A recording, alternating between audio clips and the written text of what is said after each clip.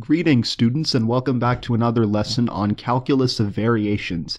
In this video I'm going to derive the equation of a catenary using the principles we've discussed in calculus of variations so far. But some of you may not know what a catenary is, so let me describe the problem we're going to solve first. Suppose that I had a string of length L, and I hung the ends of that string from x equals negative a to x equals a in the presence of gravity. Suppose also that L is greater than 2a, which means that instead of being flat and horizontal, the string will actually sag downwards when there's gravity present. The shape of this hanging string can be described using a function y of x, and this shape that the string takes on when hanging under gravity is called a catenary. Now let's begin solving our problem to determine the equation of this catenary. Just a few things to note before I start going crazy with calculations. Number one is that we'll assume that this string is uniform with a constant mass per unit length of mu.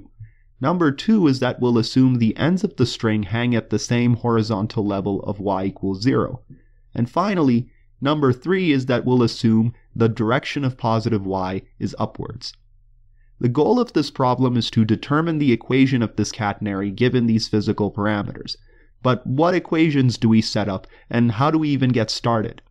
Well, one fact that's pretty obvious is that the length of the string is a fixed value, and if you recall from Calculus 1 and from my previous videos, we can calculate the length of the string by integrating the element of arc length ds over the entire string. And this integral I'm going to call j. But we know that this arc length integral can also be written in terms of x and y, as the integral from negative a to a of the square root of 1 plus dy by dx squared dx. We also know that this integral is actually equal to a fixed constant L, which is the length of the string. So this is actually the integral representing our constraint. But what about the integral representing the actual functional that we want to optimize? Because as it turns out, this is going to be a calculus of variations problem. Well, let's go back to the principles of basic physics. Suppose I had a ball, and suppose I let go of that ball from high above the floor. Where do you think the ball is going to go?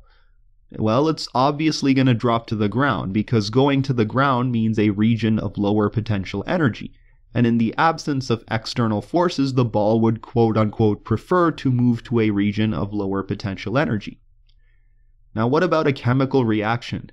Well, a chemical reaction would prefer to move to the side with more stable molecules, since stable molecules have a lower potential energy. So in the absence of external forces, physical systems prefer to move to a configuration where they have a lower potential energy. We can use this principle when it comes to formulating equations for our catenary. We could say that the shape of our catenary is such that the total gravitational potential energy, Ug, of the string is minimized. But how do we compute Ug? Well, let's zoom in and take an infinitesimally small segment of the string of length ds.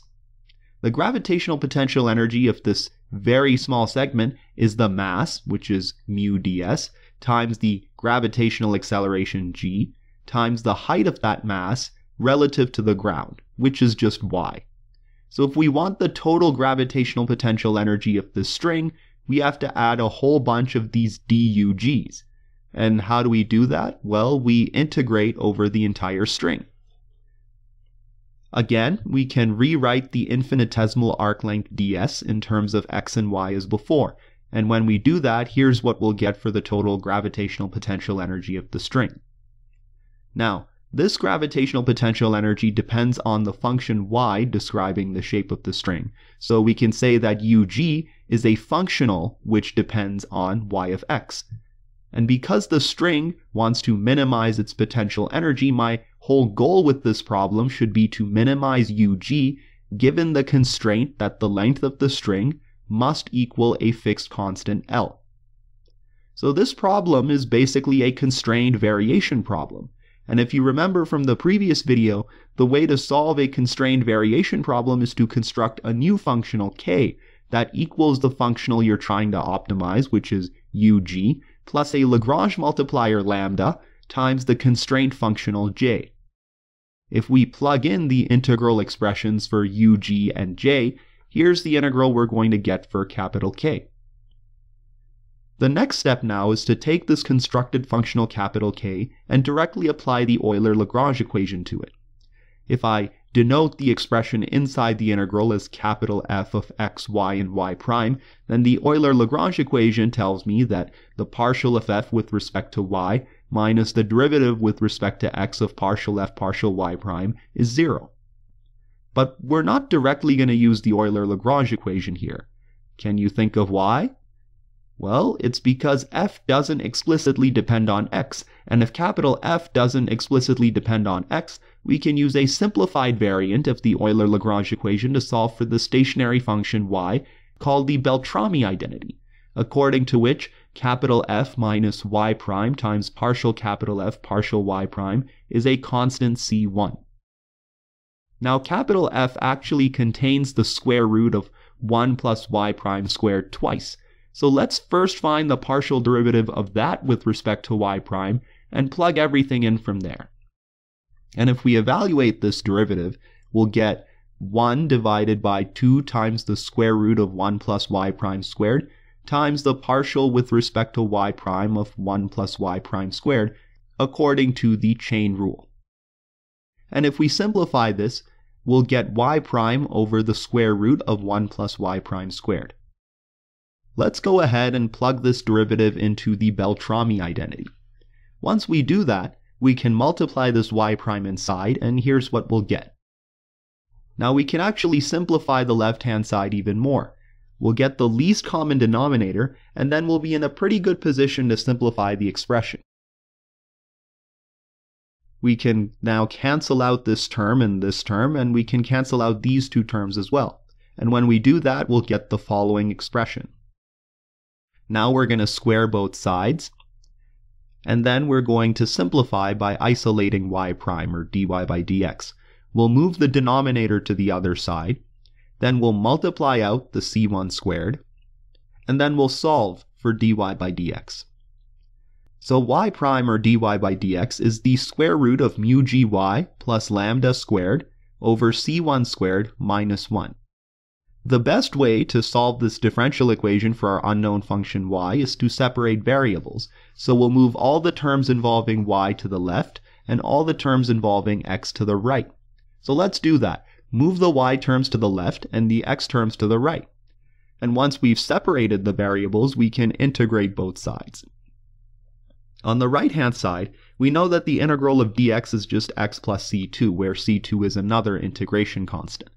But the left-hand side is significantly more tedious to integrate if you don't know how to conveniently pull substitutions out of thin air, or if you don't have an integration table readily available. Luckily, I can do you a favor and pull a very convenient substitution out of thin air, where I'll replace mu gy plus lambda over c1 by cosine u. In that case, we'll have the following integral. Now all that's left is to replace dy by something involving du and complete our u substitution. So we'll take this equation for u and we'll differentiate it. And when we do that, we'll find that dy is c1 sinh u over mu g times du. Now if we substitute this dy into the integral, we'll get the following. And we know from hyperbolic trig identities that the square root term becomes the hyperbolic sign of u. Both of these hyperbolic signs will then cancel, so we'll just end up having to integrate c1 over mu g with respect to u. And this is pretty simple. We'll have c1 over mu g times u, which equals x plus c2. Now, we know from up here that cosine u equals mu gy plus lambda over c1. That means if we isolate for u, we'll have u equals the inverse hyperbolic cosine of mu gy plus lambda over c1. Let's now plug that inverse hyperbolic cosine for u into our expression. And once we do that, we'll divide by the constant on the left, and then we'll take the hyperbolic cosine of both sides. Now all that's left to do is isolate for y. And when we do that, here's what we'll get. And this is the equation for our catenary. But there's three unknown constants in this expression. We've got c1 as an unknown, c2 as an unknown, and lambda as an unknown. And because we've got three unknowns, we need three equations to determine these three unknowns. Two of those equations we can get from the boundary conditions. That's because if we go way back up to where we originally drew our catenary, we know that y must be 0 at the boundaries of x equals negative a and x equals a. So at x equals negative a, y equals 0, which means this is the equation for our first boundary condition. And at x equals positive a, y is also 0, so this is the equation for our second boundary condition. We can then rewrite both of these equations by moving the lambda term to the other side, so I'm just going to erase this equal to 0 and put the equal in place of the subtraction in the equation. Now here's where we'll use another hyperbolic trig identity, that the hyperbolic cosine of something is the same as the hyperbolic cosine of negative something, which resembles the corresponding trigonometric identity for cosine.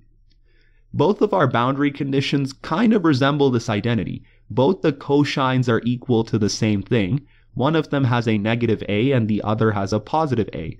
However, there's this little c2 that's getting in the way.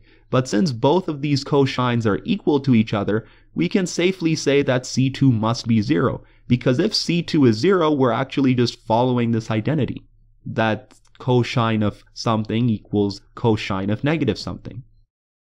And since c2 is 0, we can write our boundary condition equations as follows. Both of these cosines are equal, so it doesn't matter what we go with when we're determining the expression for lambda. I'm just going to pick the one with the positive a because I'm an optimistic person, so that means lambda is going to be c1 times cosine of mu ga over c1. Now, if we plug this back into our equation for y, here's what we'll get. All that's left is to find c1, but we need another equation for that, and we've run out of our boundary conditions. Can you think of what equation will help us solve for c1? It's the constraint equation. We already know what y is, so we can easily determine the derivative dy by dx, which is the hyperbolic sine of mu gx over c1. Let's plug this into the constraint equation.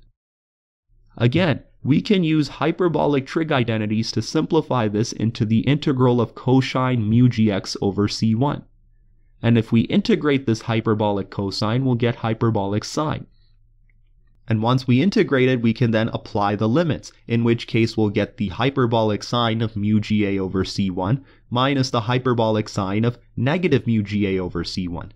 Now, using the properties of hyperbolic sine, according to which the hyperbolic sine of negative something equals the negative hyperbolic sine of something, we can take out this negative sign and turn this minus into a plus.